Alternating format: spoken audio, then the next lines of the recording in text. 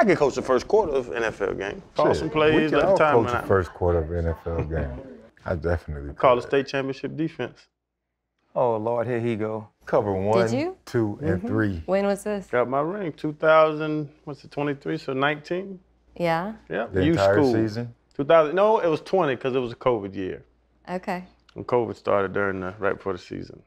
We got our asses beat out here in Tempe, 2005. Nebraska slaughtered us because Coach Spurrier couldn't adjust to 0, the overload.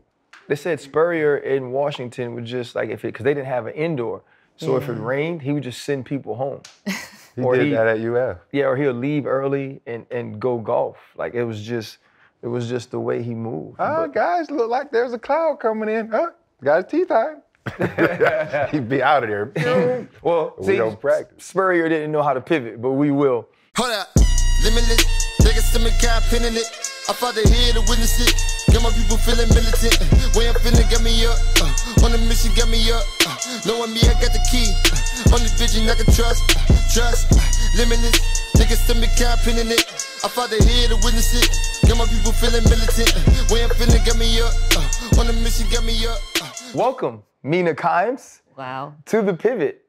We are, I don't know if we've ever had this much excitement leading up to a show and also this much studying done, right? So everybody wanted to make sure that we were our smartest selves for this show. We got Freddie T, Channing. You gonna cross your legs? She got her legs crossed. I can't, my pants too tight. Well, now I'm self-conscious about it. I'm gonna change it up.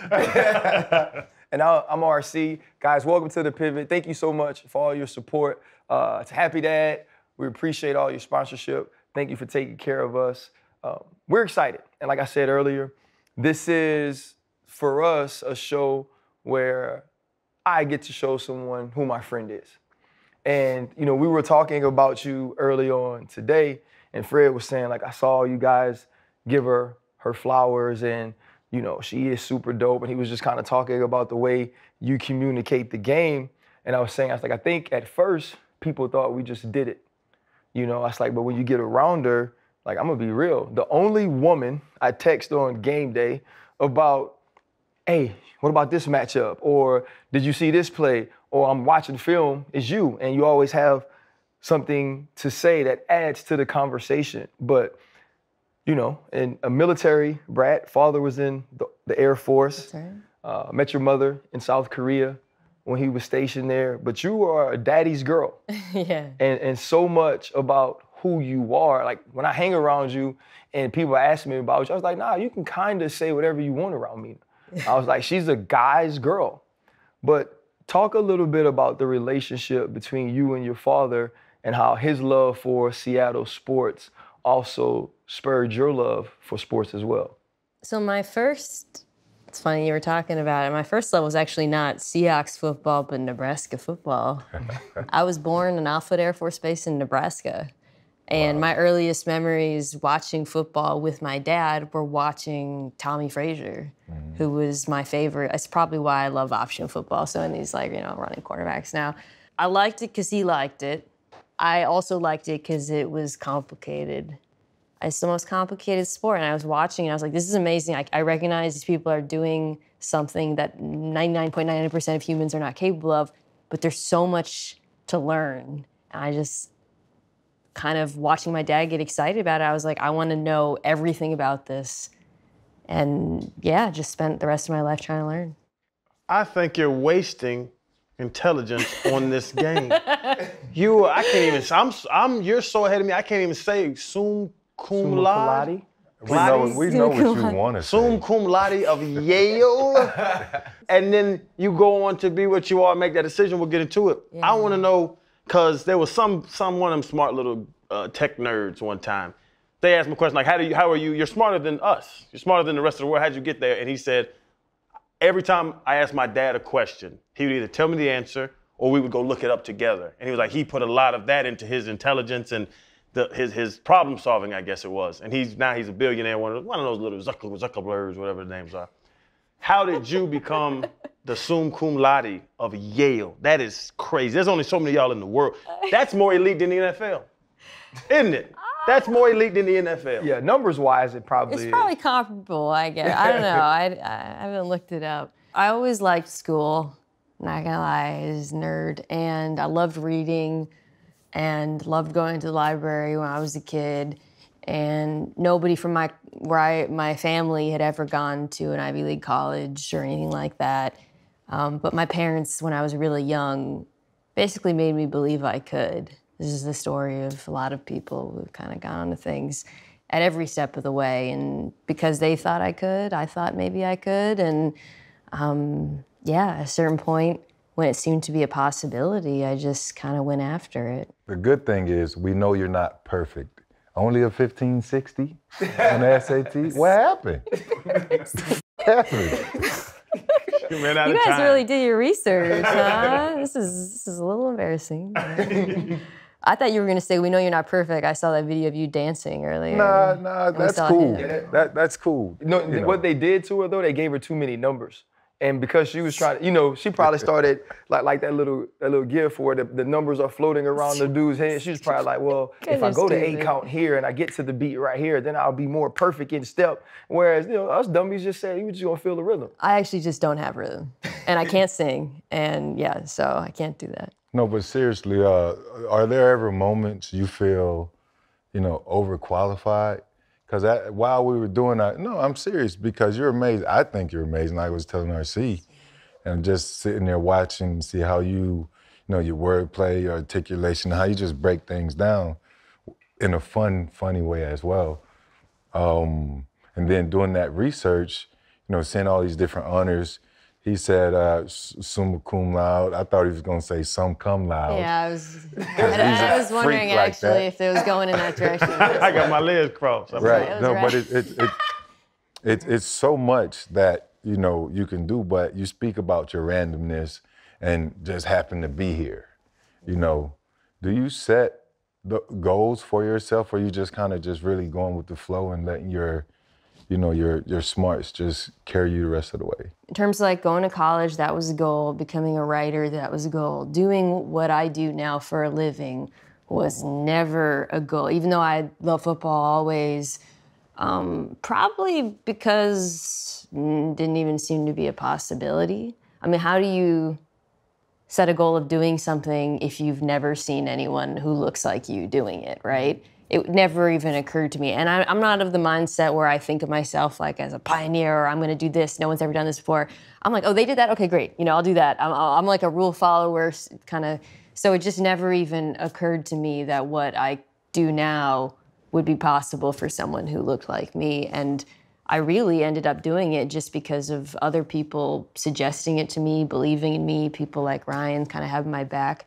But it was not something I chased at all. But when you have the best in the business tell you how great you are, I mean, does it create a vision of this is what I want to go to next? Only like recently have I started thinking that way a little bit, I guess. I've only recently broke out of the mindset. I'm probably still have it of I'm just happy to be here.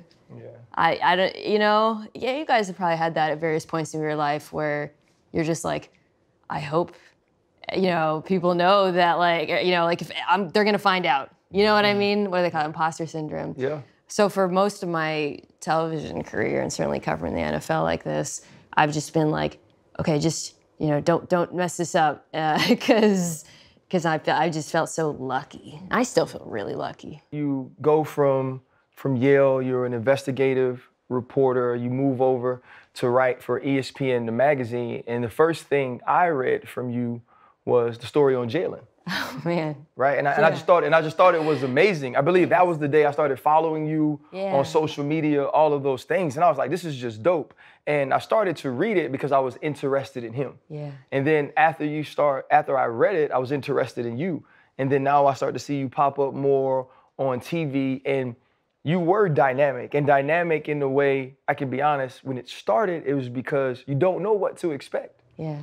Right? In my culture, I come from a place where it's like you didn't see people like you doing certain things. And it did in some way motivate you, but also intimidate you and say, okay, I know people will look at me a certain way because this is unfamiliar. Yeah. Once you got into it and you're starting to move into working with the Dans and you're working with Marcus, obviously you started off with Le Batard and 70 pages or whatever it was, and you only needed 3 for the radio hit, your first radio opportunity. What are some of the insecurities that you have in hoping you could do this job? I mean, I used to be so nervous about fucking up, like paralyzed. Oh, and like some of that is like because of my identity. I do feel like if I make a tiny mistake, people are much quick. I felt like that. I'm not saying it's necessarily true, and you know, social media is not real. Like it's not representative of everyone. But I was very anxious about making mistakes. And I was just constantly like, who the hell cares what Mina Kimes thinks about this team? Because when you're a reporter, you're bringing people a story. You know, I'm covering, people read it because they're interested in Jalen Ramsey. Right. When you're an analyst, you kind of are the story, you know? You're the person, you're an expert.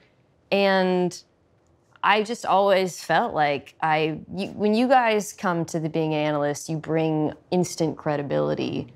I always felt like I had zero credibility. Right. The only way I could build credibility was by doing it and being on, you know, I guess doing it for a while, but it's not something that I walk into a room with. Like, I walk into a room I felt like I had to prove myself every single time. I still feel like that. In your approach, the analytical approach, it actually blew up right now. People hired analytical people on sports teams. But there are still, and I know it was probably worse when you start, there are still I'm an eye test guy, I'll be honest. Yeah, that percentage of this to get down to this, hey, they ain't running the ball well to the left side. And you'll tell me numbers about it. Yeah, I was gonna say, you should be able to, what I love about our show, and Ryan can speak to this, is, okay, so like I do care a lot about analytics and analytical thinking, and I use a lot of statistics. I think you can't just show up and be like, bleep, blarp, bloop, actually the win probability goes up when they do, you know. You gotta show people. And the moments that I love making in television are when we marry opinions, tape, and statistics. Like, when you say something like, funny you say that. Yeah. We just did this today. We were talking about zone blitzing in the Chiefs, and I was like, oh, actually, turns out like they're extremely good at it. Here's some numbers showing that, and Jalen Hurts kind of struggles against it. And Ryan comes with a tape just like showing how good the Chiefs are at it. Yeah. I think that's great television. Maybe I'm like, I don't know, like high on our supply of what we do, but like it's the best football show on TV. But isn't that a great feeling too? Like, and that's what I want to do. Like with numbers, I always want to make people care about them. I don't want to assume just because I have a number or whatever that people care. But that combined with being a woman, is that doubly hard for the old guys like me? Because first they see a smaller frame woman walk in, and then you start telling me why Patrick Mahomes doesn't play well against blitzes from his left side with zone coverage. Yeah. And it's kind of like, first, I assume you don't know about football, to be honest. You're fighting that. I'm also Asian, so you can throw that in there too. And Asian. So now I was shocked you didn't say it. Like I think that's a huge part of it. Yeah. So you have all these not coming in, and then you bring the numbers. Yeah. Is it still, do people, with everybody seeing you daily talk football and know football, and we're sitting around pre-show talking football, and it's not like I'm excluding you from zero coverage talk. Like you know, we're talking. Yeah. Are you still fighting that battle? You've proven it day after day for years. The number one thing people ask me is, what's it like people shitting on you all the time? But first time I met Steve Smith, he was like, Mina Kimes, people shit on you a lot, but I like you. I was like, thanks, you know? I mean, he was being nice, but like, I think it's because people see on the internet, you know, in the reactions are so intense. They're intense, good and bad, because it's different. People are like, whoa, you know. But the reality is the vast majority of people are cool with it now. I've found it's kind of just become normalized really quickly. Now, it's not become normalized just because I showed up and was like, wow, dazzling them. It's become normalized because I was just on TV a lot. And I cannot stress this enough, I was with people like Ryan. I talked about how I walk in with feeling like I have no credibility. He gives me credibility in the way he reacts to me, supports me, big ups me, and listeners see that, or viewers see that, and they're like, oh, he respects her, or he's listening to her, or they're having a conversation. Yeah, okay. And that's really how I think progress is made in this space, frankly. Your game IQ, the ability to be able to break down coverages, offenses. I wanted to, ask you, when did that start? Like, how did you develop that? Or who helped you, lead you that way? That's the first part. The second part is through analytics and research, statistical research. And when you watch games, do you watch it, does the stats allow you to watch it from a situational standpoint, or do you simply watch it to critique for the job?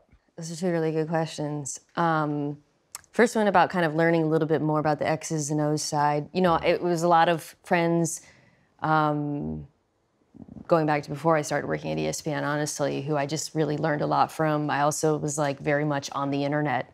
Like, I used a fan before I was an analyst. And as a fan, I wasn't just a fan like, you know, I'm gonna just kind of read the news on the team. I was like, I wanna read the nerdiest people talking about this team, and I want to understand, oh, we're running a 4-3 under. Okay, let me like read about like how that has, like, do we have the right body types for that? You know, Right. I wanted to learn, kind of going back to, so it was a lot of that and a lot of like having great friends, but I'm still learning. I am not an expert, and being able to, like, if I see a cornerback do something I'm confused, being able to text Dominique Foxworth, who's one of my closest friends in the world, is like an insane privilege, and I learn from the people I work with every day.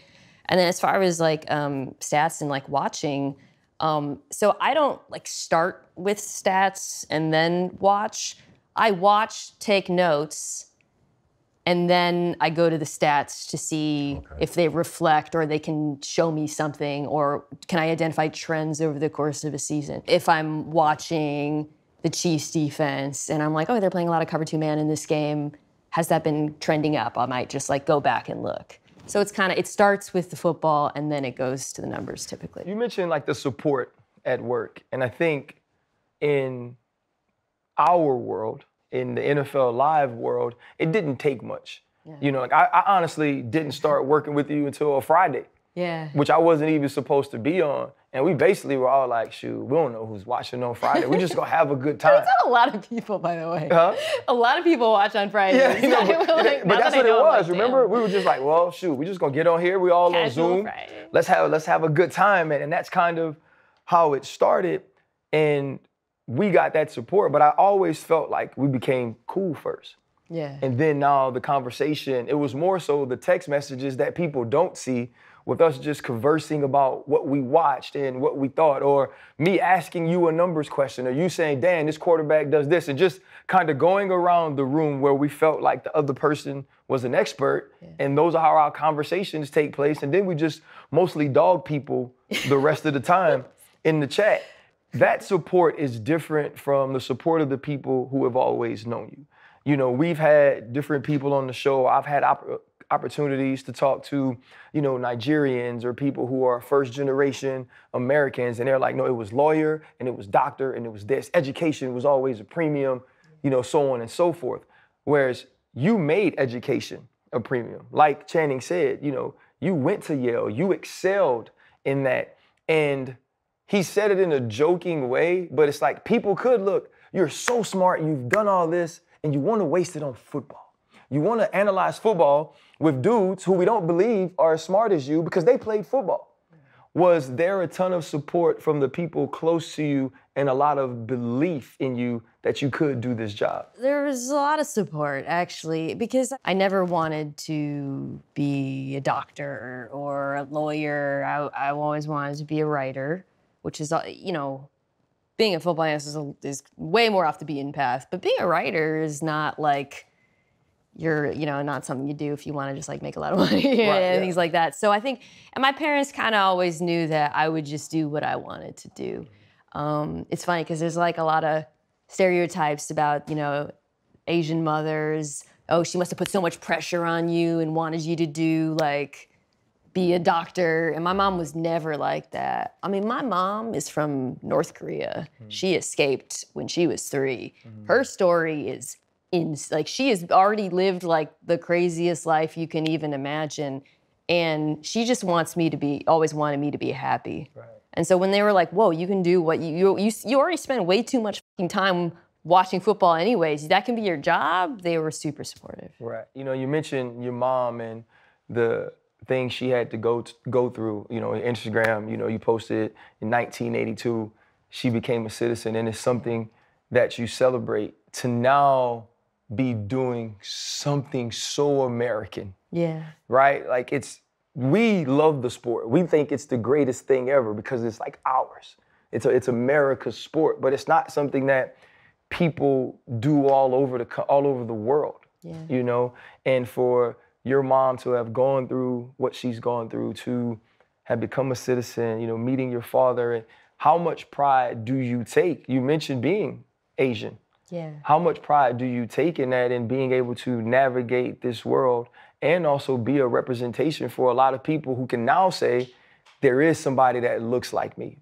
I'm so glad you asked that, because no one ever really asks me about being in the first Asian American analyst. I always get asked about being a woman, and you know, it means a lot to me when young women reach out to me or like, oh, like, you know, that's cool that you're on TV. But I actually hear a lot from Asian American kids. You know, I said at the beginning, I never thought I could do this job because I never turned on TV and saw anyone to do it. I hear from them all the time being like, I see that South Korean flag you have on your backdrop, you have a South Korean tattoo. And I'm like, damn, maybe I could be an NFL analyst. Like, wow. And that's fine. It's really, it hits, you know? So it means a lot. And I like try to lead with that a lot. So, but I don't really get asked about it a lot. But it's cool. You know what else is cool? There's so many NFL players now who've like embraced their Asian Americanness, whether it's like Kyler Murray wearing the cream flag on his helmet, right. Kyle Hamilton, we talk about a lot, is very proud of his Korean heritage. I think that's awesome. When did you think about that you're breaking down walls and you're giving hope to, like you say people that look like me? Yeah. An Asian American woman that can go on to be Mina Kimes, and there's kids out there right now running around. Did you think about like breaking down barriers and changing media? Because Neek, I read the article on you, and Neek said there's pre-Mina sports TV, and then there's post-Mina. He's being a lot there. But you're the first one. So there was before Mina and after. Did you ever think about being? You talking about Mina like Christ? It's like BM, which is like Bow woman kind of, and AM.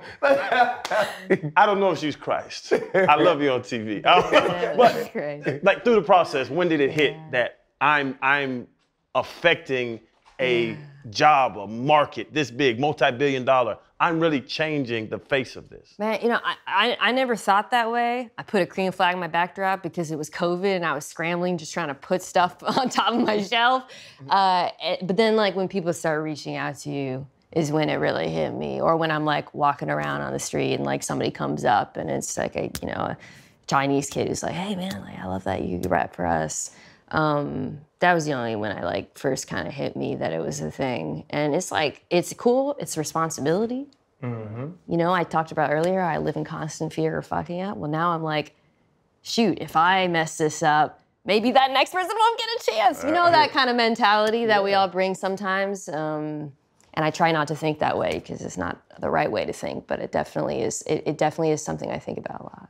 But that's the fear of fucking up. That's the fight or flight mindset. Yeah. Greatness is within, like, and you don't even know it. Like when I was so scared to fuck up my rookie year, I got a muscle spasm in the training room. Just from the anxiety? I cried like a baby. I thought they were gonna cut me. Oh, ninth pick of the draft. Bro, one week in the OTAs, so scared to fuck up. I'm always scared to fuck up. But that gets me on my shit. It keeps me with this sense of urgency.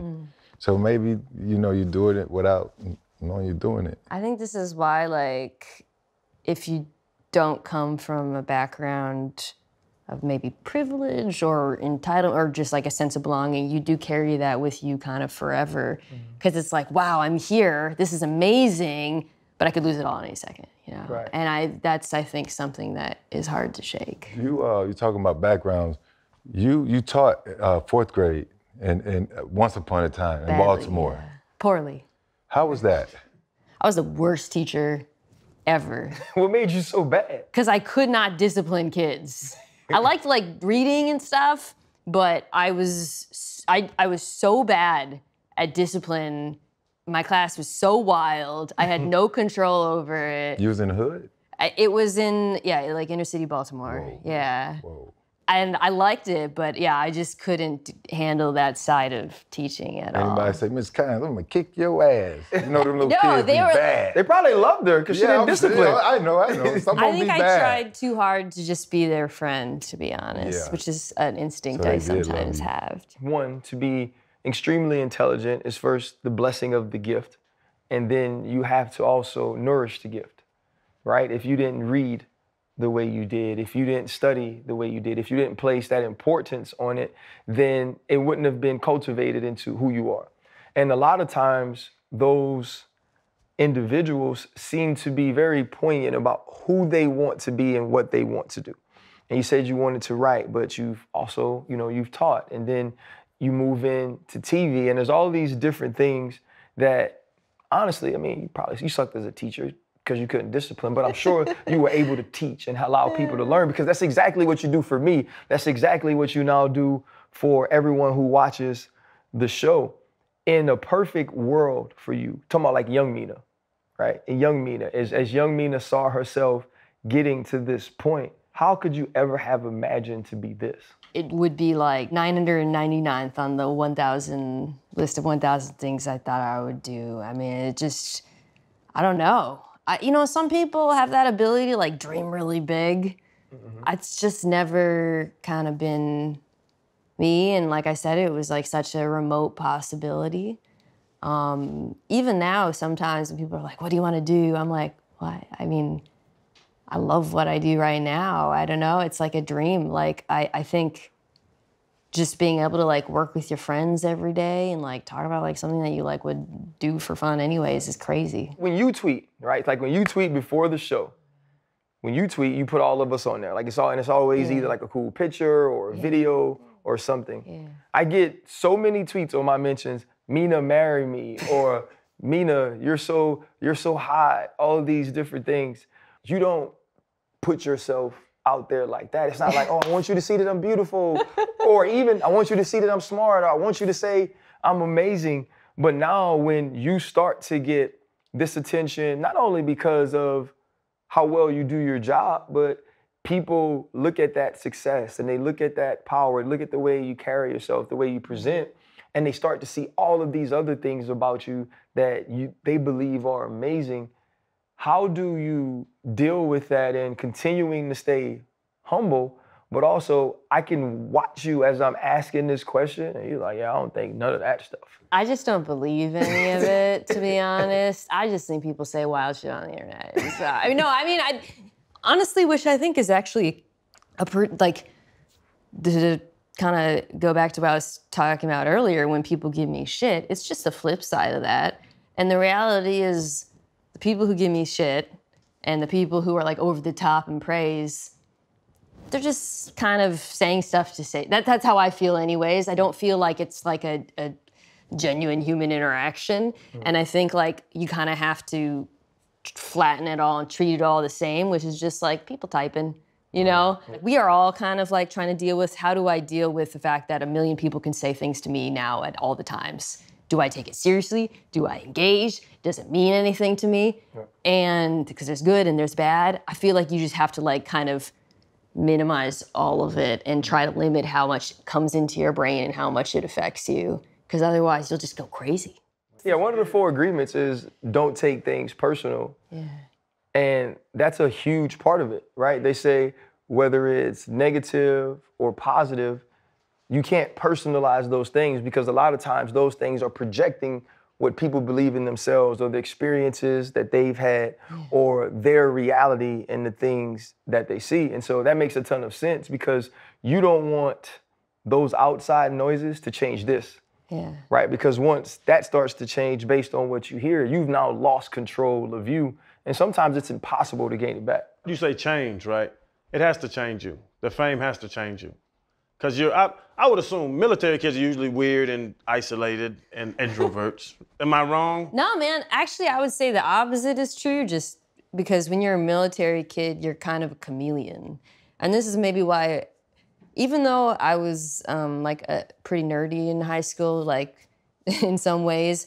I always fit in with everyone. Like, I fit in with different crowds. This has kind of been my whole life. Because when you're a kid and you grow up and you move to a different place every year, you gotta fit in. Like, I never had good birthday. My birthday's in September. I never had good birthday parties because I was always in a new place. And I always had to make new friends. And I actually think, like, coming from that background, you carry that with you forever.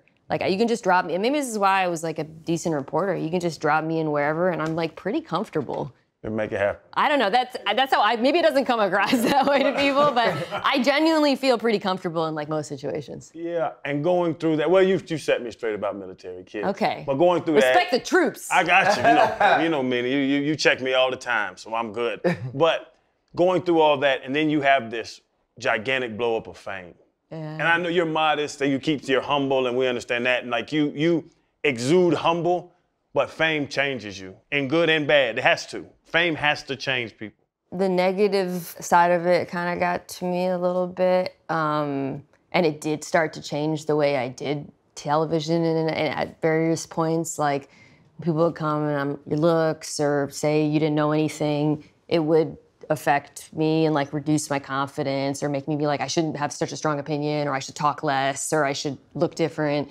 So that part of it affected me for a while, and I've had to be like really deliberate about fighting it. I think we all do, honestly. Like, humans aren't built for the internet and for the fact that we are all now getting like, it's like we got like a million bosses following us all the time, giving us like performance reviews. Like, nobody's built for that. And I had to learn how to like actually like push that aside. The internet has become like a literal matote. That's like the voices in your head and the things. But it has, because there's so much that happens that now people get to weigh in on that for years they didn't have the opportunity to. Like, you could think to yourself, these people think those things of me, but that didn't mean that it was true. Or that didn't mean you had an actual visual or an actual person that could touch you with those things. But you actually went on, and I think it was Levitard, and talked about this and was emotional about this. What was that experience like to have to kind of live that publicly now? You know, I've talked a little bit about this in the past, the fact that it has like affected me, just because I kind of want other people to know I'm like we're all dealing with this, and we all can have our day ruined by some shit we saw online. But I also have changed a lot of the way I use the internet since then. Like, I see less now. I've had to be like very rigorous about all of it, because it's just, you gotta protect your mentals, right? Like, and I didn't put a premium on that earlier in my career. You know that expression, don't take criticism from anyone you wouldn't take advice from. There would be days I would leave, I would see something shitty that, like, you know, someone with a bird avatar said, just an American flag, you know, and I'd be like, damn, I sucked. And then Ryan would be like, say something really nice to me, and I would be putting more emphasis on that. That's crazy, but we all do it. It's like we don't focus on the negative. Yeah. Once this is like a little bit of a humble, I guess it's a brag, the story I'm about to tell. I was so upset by something that I saw on the internet one day on a Friday. I went to a party, and it was like a dream. I turned around, and it was Don Cheadle. He was like, hey, I just wanted to introduce myself. I'm a big fan. I just wanted to shake your hand. I was like, whoa, Don Cheadle, thanks. And then he left, and then I started complaining about the thing I saw earlier. And my husband was like, what the fuck is wrong with you? Don Cheadle just said she's a fan of yours, and you're upset about, you know? And it's like hard to keep that perspective. I really try to. Free agency. Teams pay a premium for the big dogs. Yes. But they also court them, pretty much give them what they want. Does Lenny get a package? I didn't know where you were going with that. In your upcoming deal? You know, hook them up with like some Lenny doggy edibles or something? CBD edibles. Yeah, no, I've tried those. They don't work on my dog. I tried them flying. The liquid drops. Everybody has that friend from high school who, like, marijuana has the opposite effect on. That's that was Lenny. You know what? Lenny's my podcast host. It was like an inside joke with myself, because I was like, wow, who's going to subscribe to a woman hosted NFL podcasts. I guess I need a man on it, so I put my dog on it, but he can't talk. Yeah, I don't know about Lenny. We're a little bit package deal, but he's kind of low maintenance. Mm-hmm. My man Tateo told me to say this. What they called? Matote. Mama Tote put this in my mind. No, it's funny. You talk about the football stuff. You bring up your husband. Yeah. I'm thinking about it because normally, I guess it's gender assumptions where you have parties. The men go by the grill and talk sports. The women go, I don't even know. I'm not over there. I don't know what they talk about, to be honest. Yeah. Where are also you at? Because if I'm talking defense and you're at the party, I'm saying, hey, Mina, come over here with the boys. Like, you know what I'm saying? Where are you at the party? I'm in both places, but I always grew up with a lot of male friends, I guess, you know, talking about. And I'm usually just, I will say, man, we have a lot of female viewers. Yes. They are passionate about the game, and whenever we put out like content that's like very like really talking ball, it's amazing how many women love it as well, and that's something I'm really proud of with our show. You're into fantasy football? I do fantasy, yeah. I'm in a few leagues. So you build your own team, so that should be perfect for your next gig, like front office. You know, teams can use the analytics person, the guru, GM, breaking down numbers, knowing the game. I mean, it should be perfect. Man, if you thought there was backlash to just Saturday. Well, I am very unqualified for that, and it is a lot more fun to criticize what teams do than to... I do believe the sky's the limit. I think the world is opening up to two different things, so I'm not necessarily sure I'd say that isn't going to happen. But you have a Seahawks tattoo. Is it just one? I just have the Roman numerals, of the Super Bowl. And so that's your squad. Your quarterback is the comeback player of the year. Loved your guys' interview with him, by the way. That was awesome. What a special guy. Thank you so much. Special story. But he's a free agent now. Yeah. No, Mina. And so when you look at your team, we thought that they were going to be, since Russ was gone and that was Russ's world, we had no idea what was going to happen. And then Geno Smith steps in, he plays the way he plays, and we think to ourselves, okay, Pete might know a little bit more than what we thought, a little bit more about Russell than what we knew, and a little bit more about Geno. When you look at that organization, your organization, what do you think happens next with the Seattle Seahawks? It really seems like they're going to keep Geno, everything coming out, all the whispers you're hearing, the way he's talking about it, the way they talk about him. I think it's absolutely the right decision. For a number of reasons, you know, I have to take time to look at the rookie quarter, the prospects for the draft. But when the Seahawks dropped to 5, I think that made it more likely, you know, because they didn't have that. At one point, they were at 2. But I kind of wanted them to stay with Geno anyways. I mean, we cover the draft, man. How many guys don't hit? Like, Ryan and I were talking about this on the way here. It's so hard to project rookie quarterbacks. Other positions we have so much more success with. But if you look at the last like 5 or 6 years, it is all over the place. And then the bird in hand is a guy who I believe is capable at playing at a top 10 level consistently. He made some of the prettiest throws in the NFL this year. I thought there was a little bit of a decline down the stretch, but I thought a lot of that had to do with the protection and some of the lapses, and I think they can address the blocking a little bit on the interior. To me, like you already see, we can get this level of play out of him. I think it'll be a pretty reasonable contract, all things considered. And there's so many holes elsewhere to fill in that team, particularly the defense. I would love to see them use their draft picks on building that front seven. It's so crazy. I work with you, right? A lot, you know? Like too much. I work with you a lot, and there's never a day that I'm not amazed. Some of my favorite things that you do is when you actually leave the numbers alone. Dan talked about it when you did your tape. It was like, who has a show? And there's so many times that like you bring up like black things, right? Minority things. They're just being honest, right? On it's our like, show, you mean. Right after the games and the teams were picked, I was like, okay, I just want to take this time. I'm supposed to be picking the games. So it's like, I want to take this time to talk about Jalen Hurts and Patrick Mahomes, right?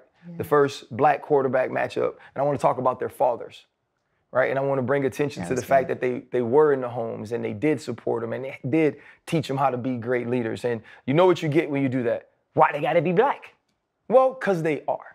right? And there was a time that they didn't get the opportunities or they weren't thought to have the leadership or the mental capacity to play the position. This is why it's historic. So, so you say all those things.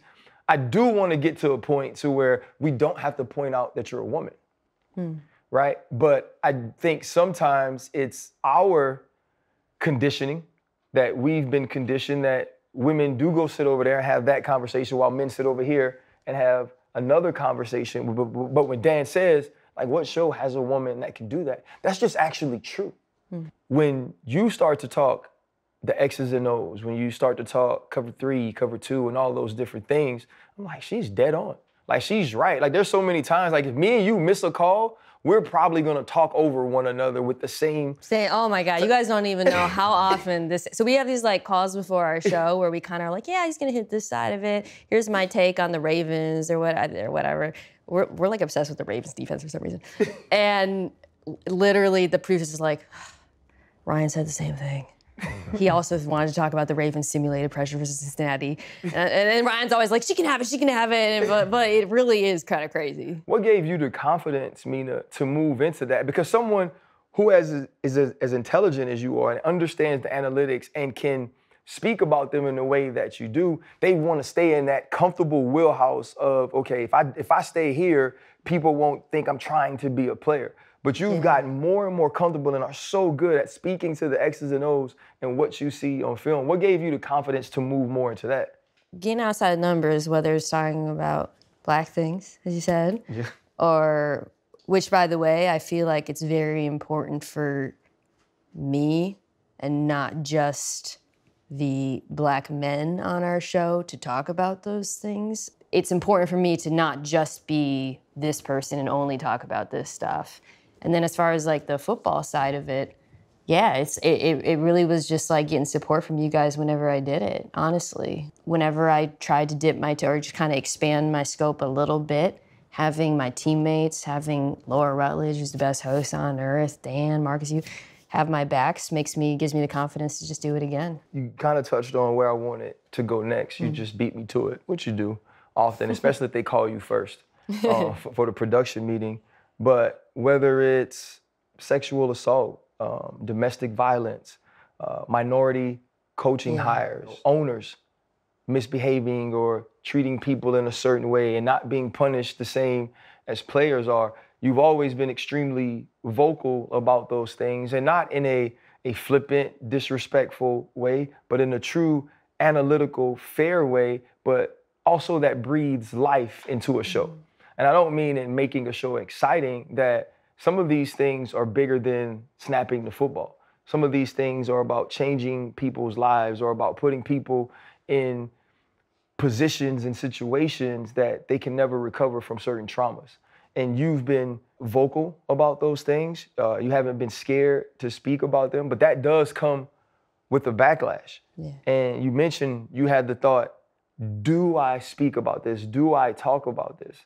What has the journey been like for you at getting to a point to when they call you, and I've been on a call with you before where it wasn't a topic, and you're like, no, we need to talk about this, or this is important, or this should be said, and you step up in that manner? Instead of thinking about the backlash or thinking about maybe like, I don't know, people I need to impress won't like this, or it's better to be safe and neutral, I always, whenever the story comes up like that, I always think about the person who needs to see it talked about.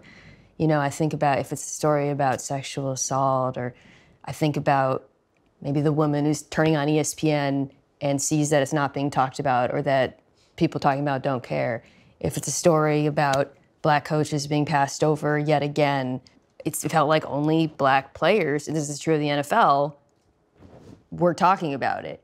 And I really think it's important for them to turn on TV and say, like, oh, it's not like other people care about this. Other people are want to draw attention to it. Other people have done the work or are noticing these trends or have reported on it. So I just think about that all the time when I try to think about why do I want to talk about any of this stuff at all? Because you're right, it's not always fun, and it doesn't always go well. But it just kind of feels like imperative to represent those people, I guess. Who's your favorite co-host, co-worker? It's an easy one. We know that answer. Man, this is like trying to pick a child. Come on. They all bring something different to the table. That Can I was take not a the minute? question. He has That a was not the nickname. question. Very well known. Swagoo. Come on, Mina. We all know it. I'll tell you something about all of them that people might not know. Dan Orlovsky has an ability to make fun of himself that is honestly unmatched, and it is what makes him, I mean, there's a lot of things that are special about him, but he doesn't take himself seriously, and it's incredible. Laura Rutledge, basically, like, you know, she's awesome at hosting. You know, people don't know what a host does. She basically, like, produces our show. She's, like, so invested. She cares so much about making it. Like, I've never met anyone who cares more about her work than her. It's fucking nuts. RC, you know, I mean, he's, like, good at everything. There have been moments where I was, like, doubting myself or insecure. I think you pick me up more than anyone. I've been on TV with you, and even, like, once I was upset, and literally the whole show, every segment, he was like, Mina made a great point. I can't even tell you how, like, that sounds so small, but, like, it completely turned my shit around. And he boosts me so much with the football stuff, too. It's unbelievable. Marcus is probably, like, the most caring person I've ever met in my life. Like, he literally is, like, I know he seems that way, so it's, like, probably not surprising to people. He's just, like, he's like a sun. Like, he, like, just emits warmth. That's why he's probably the most naturally charismatic person I've ever been around. But that warmth is, like, real, and it's not fake, and you feel it every time you're around him. So, to answer your question, I can't choose. You listen to me? You're all amazing. It's good. I love it. The show is something that we all take pride in. Yeah. Because I go back to at least when it was initially picked, which I wasn't picked for it. But, he loves mentioning and this. I would never not mention that. But it wasn't that Swagoo at the time was the star he is today. Yeah. Same with Dan, same with you. Laura was coming from SEC Network. And when they decided to put this crew together, they put some things together that have not worked. They don't get to the point to where they don't feel like it's not going to work. But I do believe that putting this crew together based on who they thought would have great chemistry, who they thought could do the job well, I think this is one of the best decisions they've made. When you just think of yourself individually, though, because we have these conversations. We all want to do this together. Like, we want to make this the best show that's ever spoken about football. But we are all independent contractors. Mm-hmm. If Mina Kimes is working somewhere else and she's making $5 million a year because she should, you know what I mean? I'm gonna be shooting you texts like, yeah, Mina, that was dope. Yeah. Or I don't know about that with Mina, so we could just argue because I'll probably miss it. And you said you haven't really thought that far into the future, but for you, what is the dream job?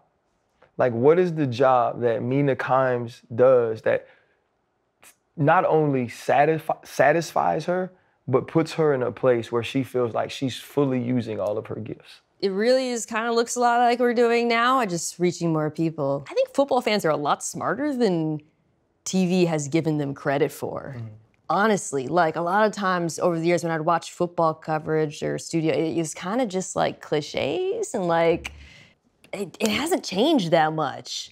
And I think fans, like, know so much more now than they did like 10, 20 years ago. And I think our show respects them in a way. Like, we're gonna have like a very intense conversation about, like, you know, various things. And I think that the audience can be bigger for that, because I really think football fans, like, are craving like real football talk. And, like, I'm not talking about, like, you know, the craziest. I just think, like, it can be a lot smarter than it's been. I think we've grown to be a lot smarter. Yeah. The thing that's helped our show is we still have to do the things that rate, obviously. We have to do the things that people tune in to see. But we've gotten so close as a group of colleagues, whether it be not just us, the cast, but also the producers, where sometimes they let us do what we want to do. Yeah, it's right. True. If we have a conversation that we think is important, or a conversation that we think is extremely smart, you know, when we started to do the trends and we had the round tables that lasted 10 minutes, we were fine with it lasted 10 minutes. And then when it blows up, they're like, oh, we can do that again. Yes. That worked. And I think we can continue to do more of those things. For Mina Kimes, and this is your last question. Okay. What is your biggest pivot?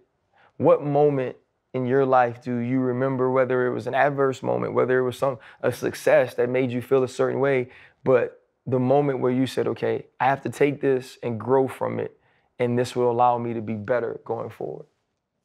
You know, it's kind of when I realized that I could be myself on television. I thought I had to be polished. I mean, think about it, women on TV are polished. I'm not polished, Ryan. You know that. Yeah. And, you know, I was like, I don't really look like everyone on TV and I've seen, and I'm doing a job that women don't do or whatever. And so I got to really, like, you know, make sure it's, like, pretty, like, polished and buttoned up, and I don't fuck up like we've been talking about, and I don't laugh my weird-ass laugh, and I don't make dumb jokes. And at a certain point, I just got tired of trying to be what I thought a woman on TV was supposed to be, and I just started being myself. The same, you know, the person you talk to offline is, I don't think it's that different from... You cuss less. Okay, I guess I cuss less. But other than that, it's pretty the same. Yeah, exactly. Once I realized that is really when stuff started to take off a little bit for me, honestly. Because I think people just kind of want you to be yourself. Yeah. I gotta know, any little Minas or Minanettes or Minanettes coming? Minions. Minions? You mean like out of me or like in the world? Out of you. I mean, I'm pretty busy these days, so I don't know about You that. can make out. You want me to write down how you make a baby? A mignonette? What do you call it? What did you call it? A filet mignon? In that vein, the world could use more of you. You just cleaned up his shit but so much. we are extremely Smooth. excited that we have the one. And it's been, for me, a blessing to work with you, a blessing to know you. And you've helped me grow and inspired me to do things differently. I think, you know, and I told you this, it's pretty easy to me to talk about football. Yeah, it shows. Yeah, it's something I've done my entire life, something I've loved my entire life. But when I get on air with you, or when we're text messaging and I have a feeling and I'm saying, Mina, what do you think about this? Normally I'm asking, Mina, do the numbers match? You know what I mean? Is what I'm seeing correct? And it does. As same as you mentioned, you love when we're on air and you have something you say, then I have a film for it or a tape for it. I'm the same way when we're doing the trends. That's and cool. I talk about something and then it's time for you to speak and you're like, yeah, the numbers say this and the team that's best at it is this. Right. Because I was like, I knew that. I knew all that before she said it. Nah, it feels good. And so I do want to tell you from a friend and from a colleague, like, just keep being you. You make us all better, every single one of us. You make everything we do so much smarter. But on the other side of it, honestly, you just make it freaking fun. Oh. You know, like, that's what Fridays were. Like, we might be on a 2-second delay and we didn't care because we was gonna laugh through that 2 seconds anyway. Yeah. And so for as long as you're a part of NFL Live and I'm a part of NFL Live, the support is gonna be the same. But I just truly, truly enjoy working with you, and thank you so much for sitting down with us. I appreciate you a lot. Thanks, guys. Yeah, that was dope. Did you make mignonettes, bro? Mignonettes. What the hell is a mignonette? Can I just say, your teeth look amazing. I just been thinking that I didn't want to, I don't know, maybe I should have, you were talking and I was looking at your teeth. Hold up, limitless, take a stomach, got pinning it. I fought the head to witness it. Got my people feeling militant. Way I'm feeling got me up. On the mission got me up. Knowing me, I got the key. Only vision I can trust. Trust. Limitless. Nigga stomach can't pinning it. I fought the head to witness it. Got my people feeling militant. Way I'm feeling got me up. On the